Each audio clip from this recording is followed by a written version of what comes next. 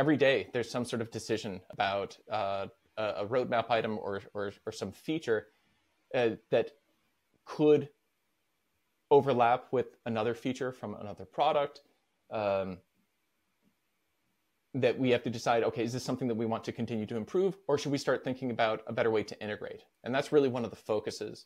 right now in QIAGEN Digital Insights, is to bring the data together, bring the software together to interplay a lot better and really focus on our strengths to bring a more unified solution for the users, so they don't have to decide, what's the best path